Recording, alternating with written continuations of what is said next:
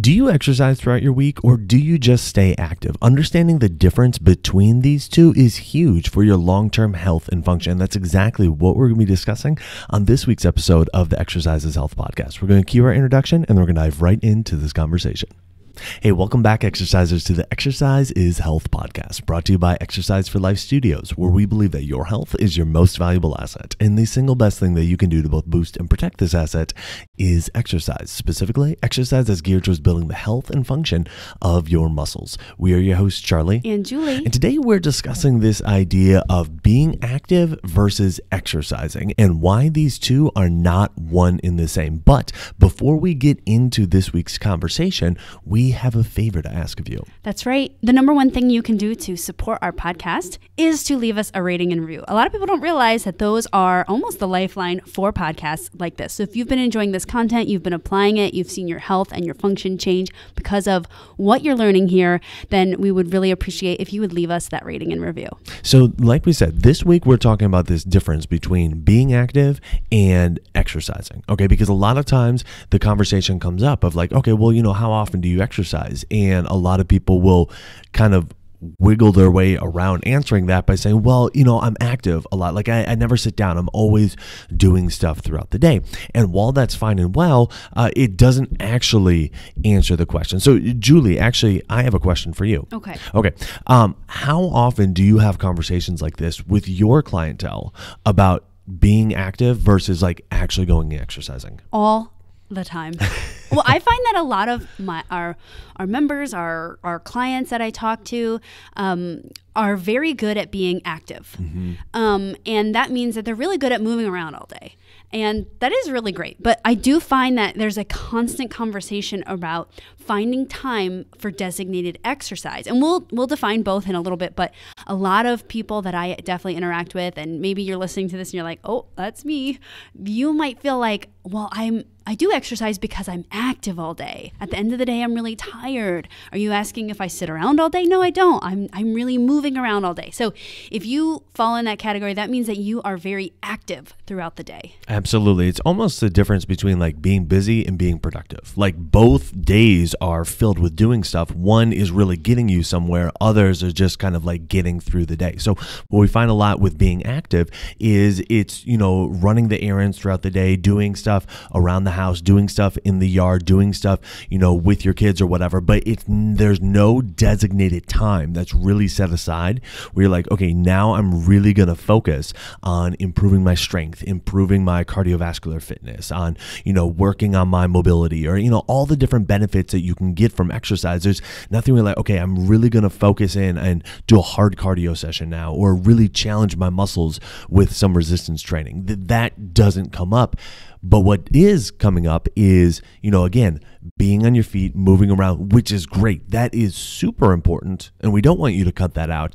But we need you to understand that there is a difference between that and like really focused and more intense exercise. Yeah, Charlie, I didn't ask you the same question. Do you find the same like that I was noticing that the conversations that you have, or not so much with your population? Not as much with my population. I serve a different demographic than you serve. And I think a lot of times with my population, like they definitely understand when they're working out hard, and then they're less likely to be like up and moving around on their feet all day. It's more like, well, I work out hard and then, I'm just kind of sedentary for, 23 hours of the day. And so it's a little bit of a different conversation because they're missing more of the active piece versus the exercise piece. Right. So if we jump back into what are we talking about when we talk about being active versus being someone that exercises? So someone that's active, we've already brushed on this, but it's someone that moves around all day. You probably have been asked if you've exercised. You say, well, I don't sit around. And maybe you're even tired at the end of the day because you've moved so much. Maybe you're moving around your house, or you're with your children all day. That is type of activity, meaning it's low level. You're not like changing your clothes to do a 30-minute to 1 hour like bout of exercise, but it's like low key to medium key all day long. And there's this movement that's kind of continuous, or, in spurts all day long. And that's what we're talking about when we're talking about active.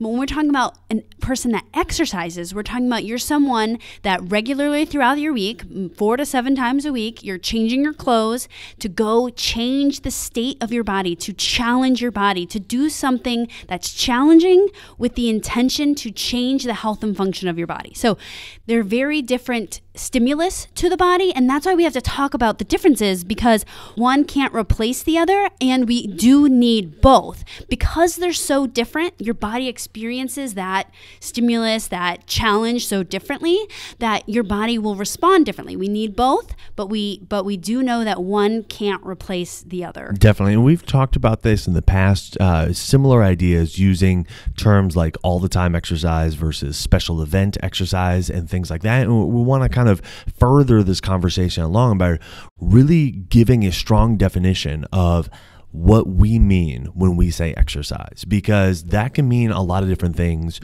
to a lot of different people. You know, if you go to the mall and you're doing your shopping and you're walking from one store to the next and, you know, you're carrying your bags and everything like that, like we might call that shopping. But if you go before the stores open and you're going from one store to the next, but, you know, you are walking at a pace that feels more challenging, we might call that mall walking, or we might call that your workout, right? So what's the difference between the two? Because both, you're still at the mall, you're still walking from one store to the next. And what we see is there are two big differences between being active and exercising, okay? The first is a relative challenge, okay? It needs to be more challenging, okay?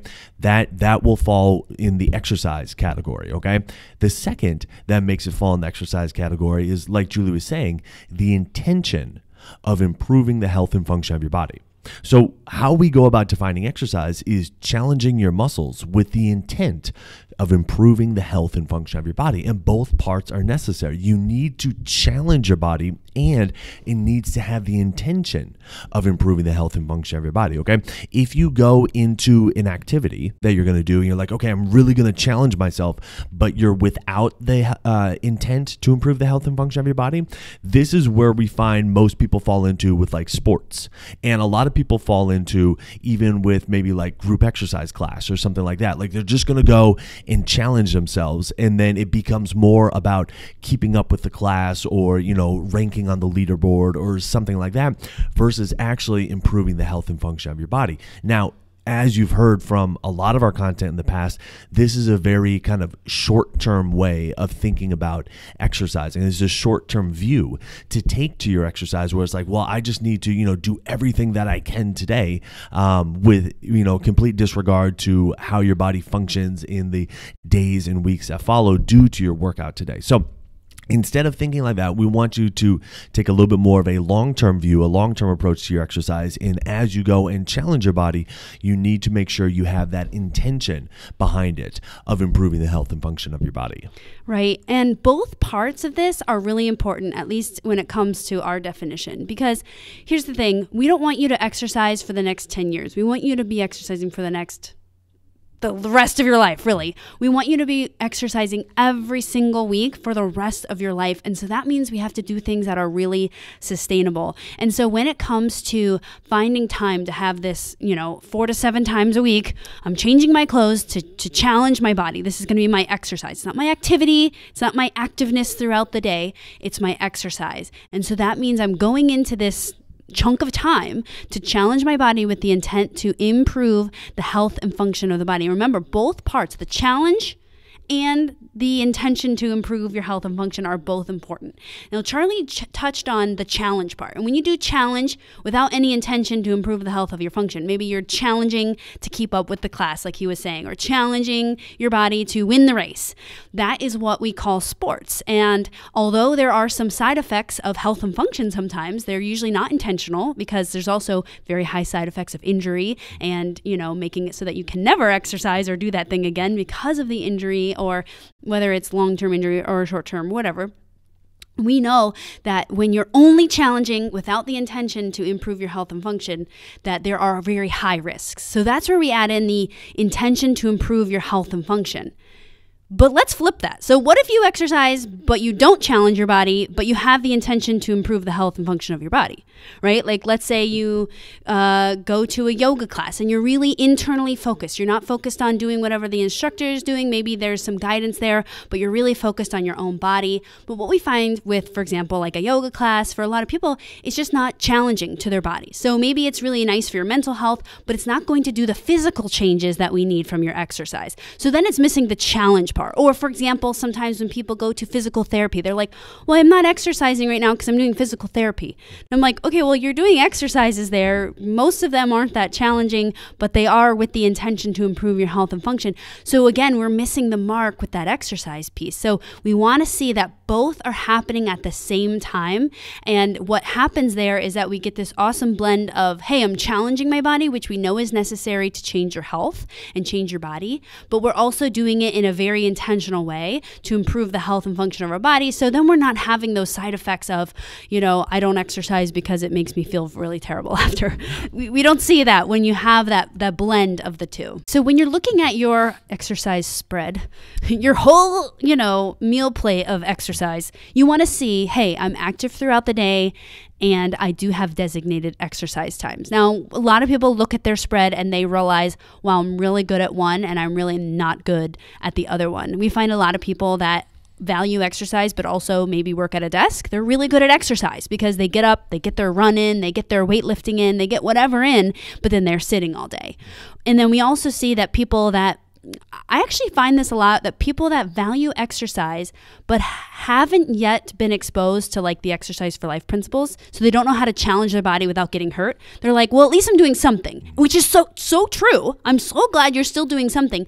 They tend to fall in that active category because they haven't yet been able to figure out how to challenge their body and not get injured, or their friend challenged their body and got injured, so now they're nervous about it. So we get it. But this is the categories we usually find is like people are either usually very active or people are usually really great at getting their workouts in, but we want to see you venture into finding time for both. So if you are an active person and you struggle to exercise, the best thing you can do is to schedule it. That's not a shocker because any meeting, any doctor's appointment, any time you want to meet with whoever, you schedule it so that it happens. So a meeting with yourself to get in your exercise.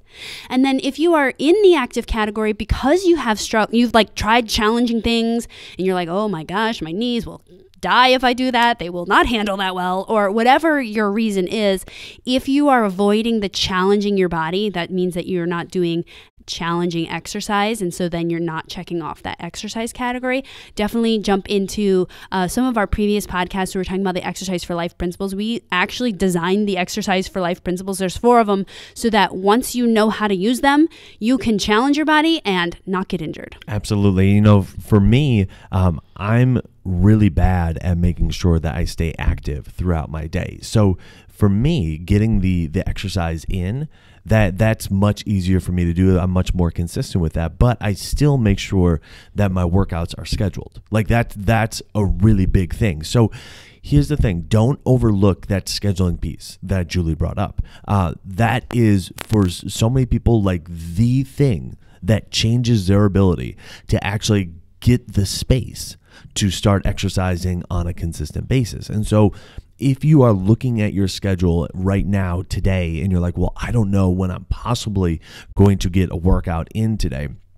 If you are trying to schedule it the same day, it's not going to happen. You need to schedule things in advance. You need to commit to things in advance. And it doesn't necessarily mean that it needs to be like every Monday at noon and every Tuesday at 6 a.m. and every Wednesday. Like, it doesn't necessarily need to be that exact same time every day during the week, but to be able to put it in advance in your schedule, so the time that you do have doesn't get covered up, doesn't get taken up by all the other stuff that's going to fill your days and fill your weeks.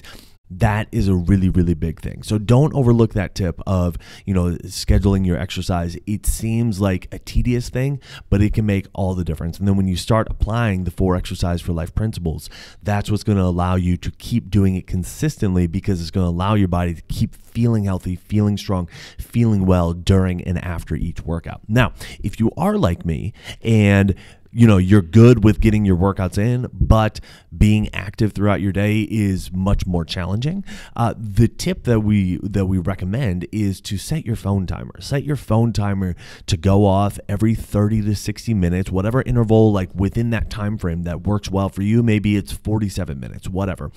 Find a time interval that you set your phone alarm for, no more than 60 minutes. And when it goes off, you stand up and you move around. And you stand up, you take a break from whatever it is you're doing, okay?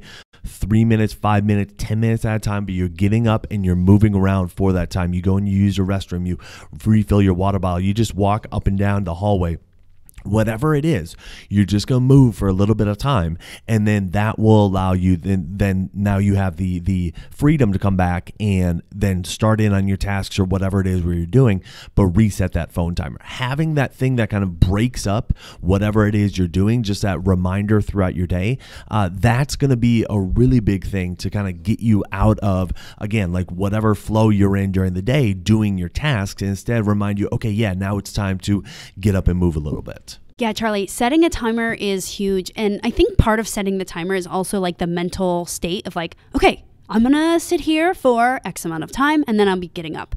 And I think sometimes just going into your day prepared for that is helpful. And I do notice that with a lot of like really like focused, like I would think you're like a very focused person, especially because a lot of the work you do when you're not with clients is at a computer, right? Working on computer work. And that's really common these days. So making sure you're finding time throughout your day to get up. And I know one time we pulled one of our OWA groups and they were like, yeah, sometimes I forget to get up because I'm just like so focused on getting to the end of my project. So again, setting that timer so that you're not having those 4-hour stretches where you're sitting or however long, but you're just getting up and moving. It doesn't have to be intense. It just has to be you're moving. And even if you're at a standing desk, notice that when you're standing, you're not moving. So that you're moving, I guess if you had a treadmill desk, like that would be perfect. Yeah, that would work. That would work. Totally. But remember, both are important. So if you are currently really active, finding ways to get in those challenging exercise bouts that have intention to build your health and function. And if you're already really good at exercising, finding time to be more active throughout your day, because you won't get the complete picture of health through your exercise unless you're getting both. And I hope that if you just take one thing from today's podcast that you realize, oh shoot, I'm doing one and not the other. Oh shoot, I'm doing that one but not that one. How do we figure out how to get both in? Because it is hard. A lot of us, especially if you already are listening to this, you probably already have some value in exercise. That means you're doing probably what you can, but we're trying to open your eyes to other opportunities to start improving your body, improving your health, and making sure you're getting in both is really, really important. And remember that each one is not replaceable. So that means that if you are really active, you are not getting the health benefits of having exercise bouts throughout your week. And if you do regular exercise bouts, but the rest of the time you're sedentary, you're not getting the health benefits of being regularly active or active throughout your day. So always keep that in mind, just challenging yourself to figure out how can I fit this in. We really hope that our tips helped. Now, if you are struggling to get in your exercise, your challenging times throughout your week with the intention to build the health and function of your body, we would love for you to try out our Exercise for Life membership. We actually offer a 2-week free membership right now. So you can go on, sign up and get a totally 2 weeks for free. You can do a couple programs. We do everything in programs actually, because we don't want to have you do one workout and then you're like, okay, what's next? Mm-hmm. But they kind of build on each other. But specifically in those programs, what a lot of our members have told us is how amazing it is to challenge their bodies without the breakdown, without the negative side effects. Because a lot of us know how to challenge our bodies. A lot of us know we could put our shoes on and just go sprint. A lot of us know we could go to the weight room and just lift weights and challenge our body. But what was really confusing for a lot of us is how to do it in an intentional way so that we have the challenge to improve our health, but we're not having those negative side effects. And that's exactly what we teach you in our Exercise for Life membership. So if you're interested in that, you can go to www.exerciseforlifestudios.com. So who do you know that needs to hear this episode? Who do you know that is either very active throughout their day, but is not getting that really focused challenge time in? And they're telling themselves a story that like, oh, well, I'm active throughout my day, so I'm good. Or the flip side is they're not very active throughout their day, but they do have an hour or so every single day where they are intensely challenging their body. Share this episode with them so they can understand the difference between the two and why they need to get in both and how to get in both throughout their day and throughout their week. And while you're online, head on over to Apple Podcasts and leave us a rating and review. It helps people find our podcast when they're looking for information on exercise and they're looking for information on health. So if you found value in this conversation today, let us know by leaving us that 5-star rating and review. Well, thanks so much for tuning in. We always appreciate it. Have a fantastic week, and we'll talk with you all next week. This podcast is for information purposes only. The statements and views on this podcast are not medical advice. This podcast, including Julie and Charlie Gates, disclaim responsibility for any possible adverse effects from the use of information contained herein. Opinions of guests are their own, and this podcast does not endorse or accept responsibility for statements made by guests. This podcast does not make any representations or warranties about guest qualifications or credibility. This podcast may contain paid endorsements or advertisements for products or services. Individuals on this podcast may have a direct or indirect financial interest in products or services referred to herein. If you think you have a medical issue, consult a licensed physician.